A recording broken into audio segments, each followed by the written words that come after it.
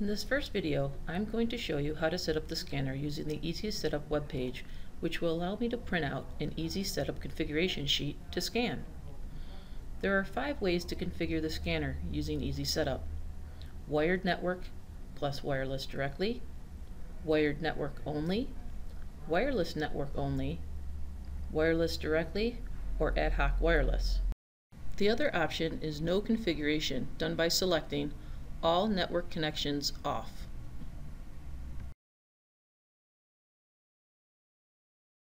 I'm going to step you through the second option, setting up the scanner to use wired network only. On your PC, open up a browser and type in easysetup.kodakalaris.com. This will open the EasySetup page. Click on Next. Select the second option, wired network, then click on Next. For this example, I'm going to select any scanner. This means that any scanner that scans the EasySetup configuration sheet while in EasySetup mode that I create here will have those settings.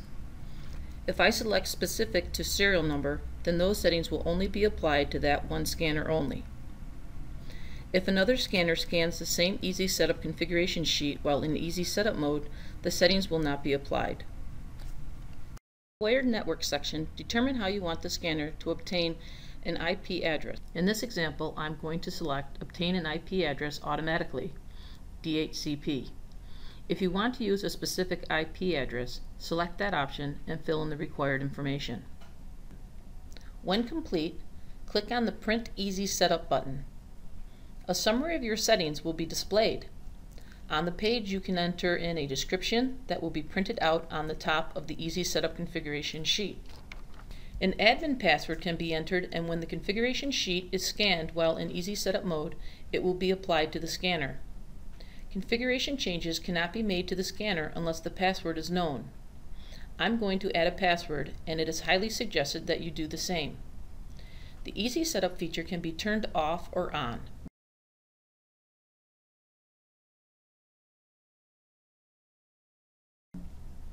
The time for the scanner to enter sleep mode can be changed.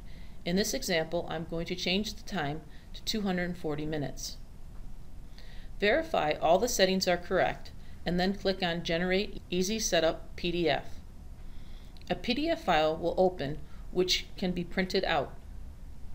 Power on the scanner and plug in the network cable. With the printed out EasySetup configuration sheet, press the I button for 4 seconds to enter EasySetup mode. Place the sheet into the scanner and press the Scan button. The settings will be applied to the scanner. This configuration sheet can be used again on any scanner where the same settings need to be applied. Now it is time to load the scanner drivers and configure the PC. See the next video clip called Driver Installation.